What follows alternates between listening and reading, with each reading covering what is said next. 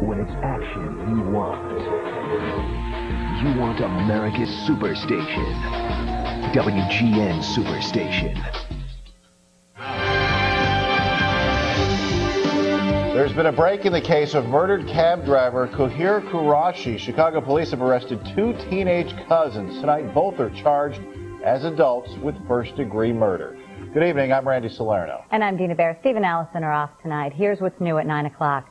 Police say the teens were charged today after officers took them into custody last night. The 33-year-old cabbie was shot Saturday while walking to his car on West Arthur Avenue in the Rogers Park neighborhood. WGN's Dana Kozlov is live at Area 3 Police Headquarters with details. Dana? Good evening, Dina. Area 3 Police Lieutenant Michael Chasen says the 16 and 15-year-old cousins both gave written statements to police about the incident with their parents present. He says neither had been in trouble before. It's the first offense for both, and that offense is allegedly first-degree murder. 33-year-old Zahiruddin Qureshi started his Saturday like he began many others, walking to his cab. Minutes later, police say he was approached by 3 teenagers looking for money. 2 of them, 15 and 16-year-old cousins, are now charged with shooting Qureshi when he resisted. They got nothing. They got nothing. The victim fought back, and it was due to his, they felt that when he fought back, that's why he was shot, and then they fled. They took nothing from him. Lieutenant Chasen says a witness led detectives to a third 14-year-old cousin who helped lead investigators to the suspects. He was not charged with the crime. Chasen says the 15-year-old suspect had been visiting his 16-year-old cousin at the time of Qureshi's shooting and says the boys were decent students who had never been in trouble before. All I know is they availed themselves to a gun, and because they had the gun, there's a man that's dead. A day after Qureshi's murder, fellow cab drivers held a protest against the city's ban on cabs parking on residential streets. They felt that had contributed to Qureshi's death. But Lieutenant Chasen says in this case, Qureshi was truly a victim of circumstance. The cab that he was going to was nowhere in sight. He was any other citizen walking down the alley. The fact that he was a cab driver played no part in this crime. Lieutenant Chasen says an acquaintance in the 15-year-old Southside neighborhood gave him the gun. Beyond that, the Lieutenant Chasen doesn't know where the weapon came from. Both cousins are expected to be in bond court tomorrow. We're live outside Area 3 Police Headquarters. Dana Kozlov, WGN News. All right, thank you, Dana. All is cleared up tonight after a gas leak wreaked havoc downtown this evening. It happened just before 4 o'clock this evening at Columbus Drive and Randolph. Traffic had to be diverted from the area. This after construction workers accidentally cracked a 2-inch medium pressure pipe. Emergency crews from People's Gas capped the leak, but not before some fumes got into the Blue Cross Blue Shield building. 2,000 employees were evacuated. It was a private contractor, a third party struck our facility, and it's our job then to make sure that the area is safe and that service is restored in as a reliable and safe fashion as possible, and that's what we're working at right now. Officials say a construction company contracted with the city to move a Department of Streets and Sanitation yard from Lower Wacker to Randolph. There were no injuries. The mother of a Northwestern University football player who died during a preseason workout earlier this month filed a wrongful death lawsuit today. Rashidi Wheeler collapsed on the practice field after he had an asthma attack on August 3rd. He later died. Today, Wheeler's mother filed the lawsuit, which names Northwestern University and 7 athletic department officials. Northwestern University tonight is responding, quote, "Obviously, we are disappointed by this action, but it does not alter the university's sympathy for Rashidi's family for their loss. It is our hope that by working in conjunction with the NCAA, medical experts, and other appropriate groups, we can help ensure that tragic accidents such as this do not occur again." Visitation services are concluding this evening for the Chicago police officer killed in the line of duty Sunday night. Earlier today, fellow officers assembled at the scene where 37-year-old Eric Lee, an Englewood District tactical officer, was shot in an alley near 63rd and Aberdeen. He was eulogized by many, including 16th Ward Alderman Shirley Coleman, who said police and those who live in the area must do more together to improve conditions in Englewood. 2 men have already been arrested in Lee's killing. Tomorrow, funeral services will be held for the slain officer. They are at the Salem Baptist Church on South Indiana Avenue. They start at 11 o'clock a.m. Lee will be laid to rest at Oakwood Cemetery following that church service. Mourners gathered in Skokie tonight to remember Michael Messer, the assistant U.S. attorney shot to death in South Carolina. Tonight's memorial service drew relatives, friends, co-workers, and U.S. attorney John Ashcroft. Messer and his colleague Gillum Ferguson were shot during a robbery attempt in South Carolina Monday. Ferguson was struck in the arm, but Messer of Morton Grove was shot in the back and died. 4 teenagers have been charged with that murder.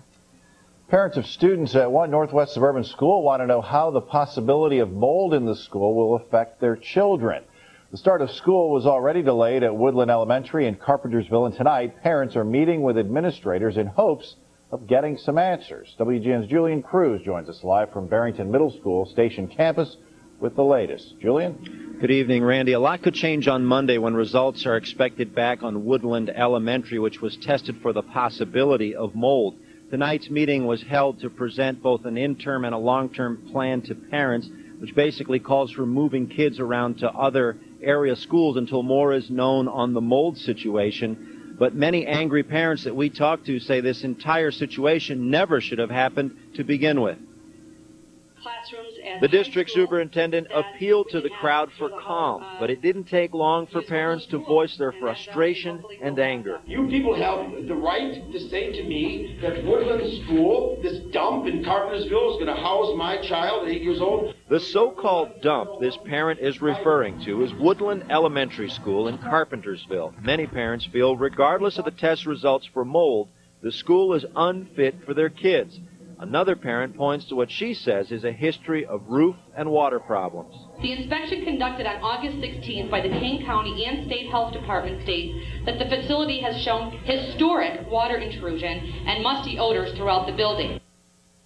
Because no one knows what the test results will bring on Monday, the school officials here, the District 220 Barrington officials, had to come up with both an interim and a long-term plan. They are complicated. The long-term plan won't be decided on until next week, depending on the mold. But the interim plan calls, in part, for moving some of the students to Barrington High School. They will be bused there, which many parents were not happy with, but they are making arrangements now to house the kids in a special area there and to make other accommodations. So they are not mixing and walking through the hallways with the high school kids.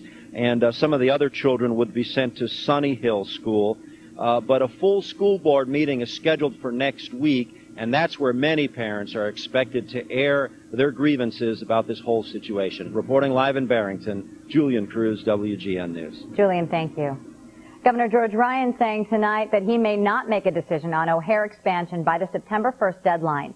Federal lawmakers have threatened to intervene if Ryan doesn't respond to Mayor Daley's $6 billion plan by then.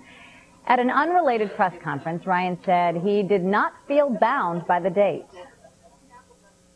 I think it's an artificial deadline of September 1st. I'm going to take the time I need to make the proposal that I need to make, and that'll be as soon as I can get it done. The governor brushed off reporters when questioned about his 1998 pledge against new runways at O'Hare. So far, Ryan has had 3 public hearings on the mayor's proposal. The last hearing is set for next Monday night in Tinley Park. Still no decision in the corruption trial of Calumet City Mayor Jerry Geneva and former Public Works Commissioner Jerome Stack. The jury adjourned until tomorrow after more than 6 hours of deliberations. It had earlier asked the court to clarify the difference between official misconduct and bribery. U.S. District Court Judge Ruben Castillo referred them to the list of jury instructions. Castillo has not ruled on a third defendant who was tried earlier. Some of their friends call them superheroes tonight. 2 Arlington Heights men who captured an armed robbery suspect, then sat on him until police arrived. The 18-year-old alleged robber held up a convenience store in the northwest suburb, but before he could get away, 2 would-be heroes chased him down. Nick Rivas, transmission specialist by day, crime fighter yesterday. Rivas walked across the street from Arlington Transmission to get a bag of chips Wednesday afternoon. While he was inside the Convenient Plus food store, he realized there was no clerk behind the counter. But then he saw this man, 18-year-old Kenneth Thompson, and the clerk with blood around his neck. And he came running around me, flew out the door. I chased him a block and a half away. And I tackled him, got him down, and held him there for about 15 minutes. Rivas says he and another man, Andy Derry, sat on top of the 6-foot, 5-inch 275-pound Thompson until police arrived. What's the guy saying while you're sitting on him? He's like, oh, I got asthma. I was like, well, you should have thought of that before you ran from me, you know? Police say Thompson, a first-time offender, had slashed the clerk with a utility knife and made off with all the money in the drawer, as well as a couple cartons of cigarettes. Thanks to Rebus, the transmission specialist, and Derry, the car mechanic, Thompson didn't get very far. It was a great piece of work that they did. It's something we certainly don't encourage, but everything worked out for the best on this one. What happens if these guys don't step in and do this? We may still be looking for this offender today. Thompson is charged with armed robbery and aggravated battery. He's being held on $150,000 bond. The clerk was treated for his injuries and released. Oh, this is a God help, it came on time, and they are very brave and then help us, catching that the guy, Are you a hero? In my eyes, I see, because nobody got hurt. Nobody got killed out of the deal, and everybody was all right, including the guy that we took to the ground. Would you do it again? Yeah, if I had to. So be careful in Arlington Heights. Police do call Rebus and Derry heroes, and the village is expected to give them citizens' commendations for their crime-fighting work. All he needs now is a cape. The man wanted in a West Coast killing spree of his own family members is now on the FBI's most wanted list. Just ahead on WGN News, an update on why investigators believe they're having so much trouble catching up with this man. And on the Medical Watch, carbonated beverages with caffeine may be bad for your bones. The story later on. Plus, sightseers get an eyeful in New York as a paraglider pilot is liberated from a famous statue. I'm Tom Skilling. We have fog in the forecast in parts of the area later tonight. This humid air mass may go on to produce weekend rains here. And speaking of rains, they're swimming out in the Quincy area. Over 8 inches of rain down in the last 36 to 48 hours. It's over now, but more may be headed there too. We'll check one of this last weekends of summer and the prospects for rain later, so stay with us. You're watching Chicago's very own WGN News with Allison Payne, Steve Sanders, Tom Skilling, and Dan Roan. This is WGN News at 9. The man wanted in this week's killing rampage in Sacramento, California, may have enough money to help him evade capture. That's the latest word from police in their nationwide manhunt for Nikolai Soltis. The 27-year-old Ukrainian immigrant has been placed on the FBI's 10 most wanted list, and a $70,000 reward has been issued for information leading to his arrest. Police say he stabbed to death his pregnant wife, 3-year-old son, and 4 other relatives during Monday's murder spree in suburban Sacramento. Investigators say Soltis may be carrying up to $15,000 in cash, most of which was extorted from members of his community. Police say they believe he may still be in Sacramento. President Bush is defending his across-the-board tax cuts tonight. Bush spoke with students at a Texas elementary school today. Yesterday, the White House released numbers showing a sharp drop in the budget surplus, and some Democrats say Bush's tax cut is to blame. But the president says America needs a tax cut to boost the sluggish economy. The country is in an economic slowdown. And so what a president should ask and what the Congress should ask is, what can we do to stimulate economic growth? And we responded with tax relief. Now, evidently, there's some people in Washington, D.C. who are having second thoughts about tax relief. And so my question to them is, do they want to raise taxes? Mr. Bush will continue his working vacation until Congress reconvenes after Labor Day. Israeli tanks tonight have moved into a Palestinian neighborhood in the West Bank. 15 Palestinians and 4 soldiers were injured when Israel took over Hebron after 2 young Israeli brothers were shot there. Earlier today, Israel fired missiles at a Palestinian militant while he was driving in the West Bank. The missiles hit the car, but the man escaped with minor injuries. Israeli officials say he was responsible for several attacks against Israeli citizens. 4 others were injured in the blast. And in the Gaza Strip, an 11-year-old Palestinian boy was shot and killed during a clash between Israeli troops and Palestinian citizens. A bus and a car collide in Turkey. 12 people are dead, including a baby. Authorities say the bus hit a car on a country road and then rolled down an embankment. Rescuers had to use construction equipment to bring up the bus. Ambulances transported at least 36 other injured to area hospitals. No word yet on why the bus hit that car. A judge has placed a former commanding officer with the Illinois Air National Guard on 3 years probation for hiding a camera in the women's bathroom on the military side of O'Hare International Airport. Mark Lynn told officials he placed the closed-circuit camera in the bathroom in 1996. It fed a live picture and sound to a monitor in his office. But Lynn said he never observed anyone because of poor reception. He's been fined $2,500 and ordered to perform 100 hours of community service. The FBI and Chicago police are still searching for two men who robbed a far southeast side bank inside a Jewel supermarket. On Tuesday, the men stole an unknown amount of cash from the TCF Bank at 3940 East 106th Street. Today, police released still photos from the surveillance tape. Authorities say one suspect demanded cash from a teller while the other stood guard. After getting the cash, they took off in a black mid-sized car. A guilty conscience may have gotten to another bank robber. On Monday, Sean Farrison allegedly stole $43,000 from the Parkway Bank and Trust in Streamwood. The next day, he walked into the DuPage County Sheriff's Office and confessed. On him, the pellet gun he used for the robbery and $15,000. No word yet on what happened to the remaining money. Farrison is being held without bond. New type of barrier could make living and working by the L tracks a little less noisy. The first acoustical tube in the country is being built on the Green Line between 31st and 33rd Streets along State Street. The 50-foot tall steel and cement tube will enclose the tracks on the Illinois Institute of Technology's main campus and muffle the noise produced by the trains that run throughout it. The completion is set for next spring. A warning is going out to pet owners in two Chicago suburbs. Make sure your pets have up-to-date rabies shots. The warnings were issued after the discovery of rabid bats. The first bat was found alive in Mount Prospect on August 15th after it bit someone.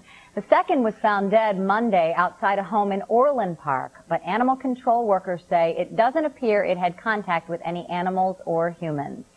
It's a key parcel of land adjacent to Wrigley Field, which the Cubs want to use for a new parking garage and retail development.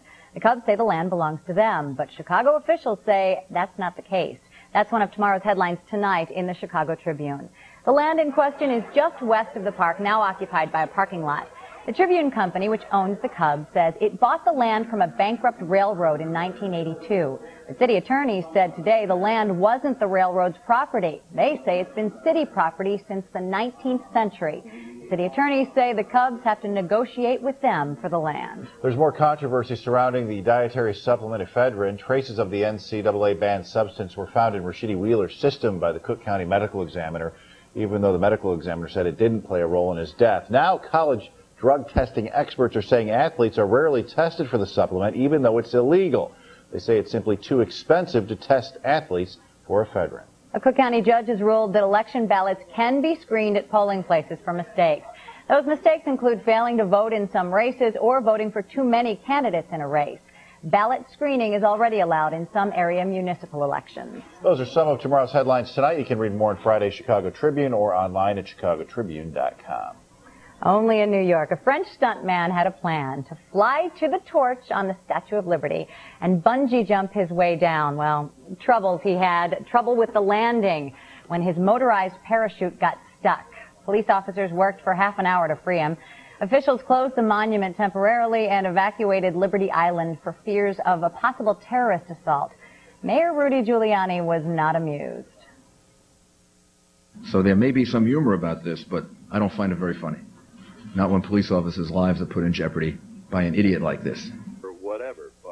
Tonight, stuntman Terry DeVoe faces various charges, including trespassing and disorderly conduct. In 1994, he was also arrested after hiding in the statue. Today's rescuing officers say he didn't even thank them. Did you buy your Powerball lottery ticket yet? Well, I wish. Just ahead, Tribune columnist Bob Green has some thoughts about big lottery jackpots and the big dreams that come with them. But first, here's a look at today's winning midday numbers. Tonight's Illinois lottery drawing is next.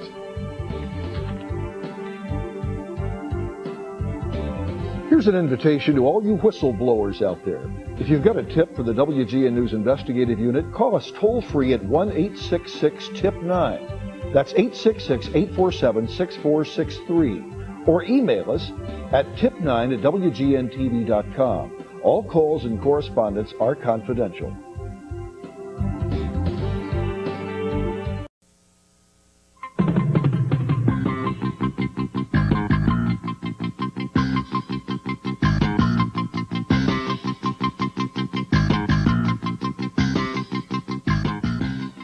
It's a dream now worth nearly $300 million. Only most people are awake when they're dreaming about this one, right? It's Saturday night's drawing of the multi-state Powerball lottery because no one won the jackpot last night. At $280 million now, it's the second highest Powerball jackpot. The largest was $295 million. And why the fever when a lottery jackpot gets so big, even though the chances are so very, very small? Chicago Tribune columnist Bob Green has some thoughts on all this. You know, Bob, somehow I just can't see you standing in line, buying a ticket, and then writing down what you would do with the millions. But is this such a bad thing? Well, what it makes you think about is were the governments, both federal and local, for all those centuries who told the citizens it's wrong to gamble, gambling's bad, the government will outlaw it, we will crack the numbers rackets and put it on page one, we'll send the vice squad out. Were they wrong for 2 centuries and then got smart? Or are they really just sort of given up now and saying, you know, we are bankrupt of ideas about how to raise money in legitimate, honest ways. We're going to go into the gambling business and we're going to be the numbers runners.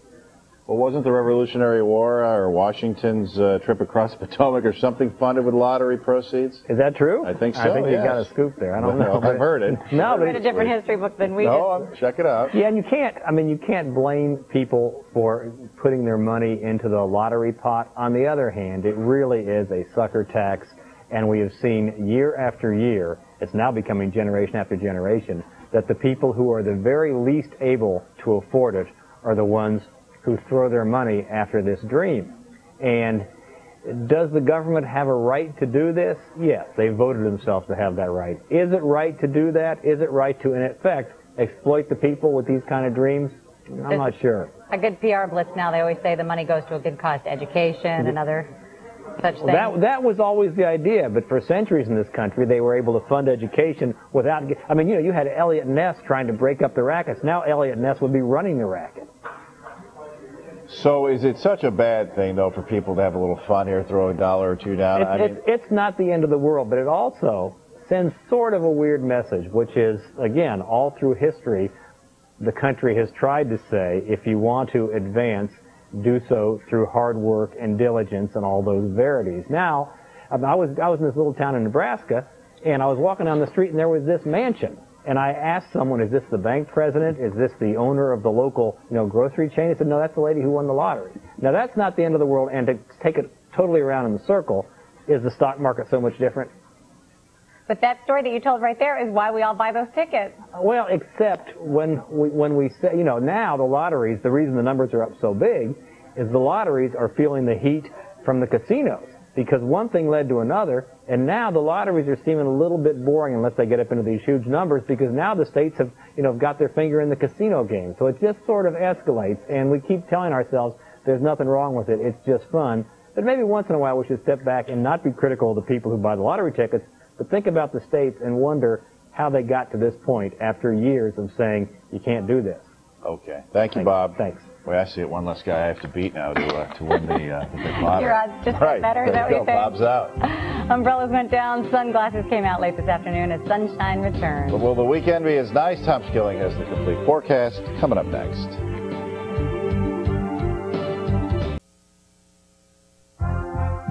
You're watching Chicago's very own WGN News at 9. This is the time of year we call the dog days of summer, but it's been a little on the cooler side lately, although muggy. How long will this weather pattern stick around? WGN TV meteorologist Tom Skilling can tell us. Tom? Well, Dina and Randy, it's certainly been quite a turn we've made in this summer. We've gotten wet all of a sudden, but I think the rains are out of here for a while. We may get some fog out of this muggy area we're talking about. Dina, starting later tonight and tomorrow. It won't be total area fog. Everybody's going to see haze, but the thickest of it will occur more in some areas than others.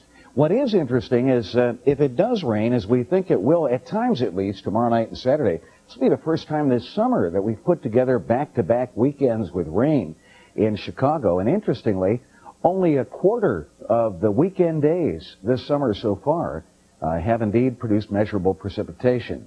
Well, we had clouds today. They really wasted quite a bit of time before they cleared out of the area. But finally, as you can see in this time-lapse through the day, we did break them open.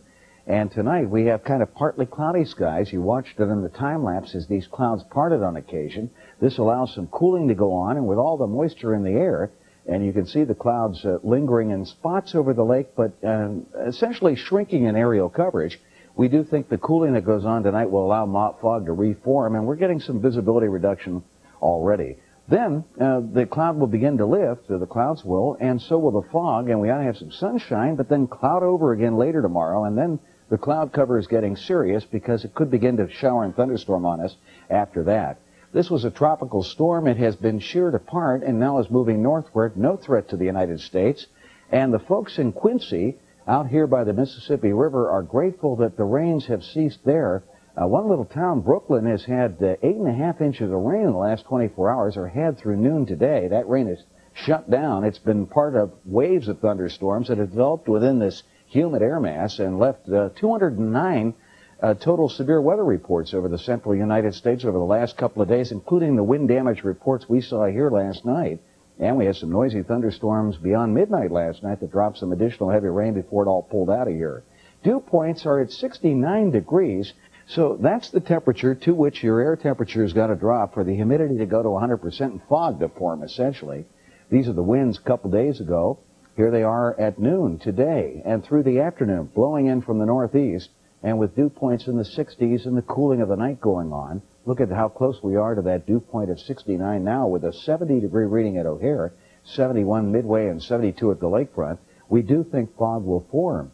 Relative humidity, kind of a measure of how close we are to that dew point, is up closing in on the 100% range right now, 90 to 85 to 90%. Most areas not far from the point at which fog forms and that 100% humidity. It's 88% at the lakefront.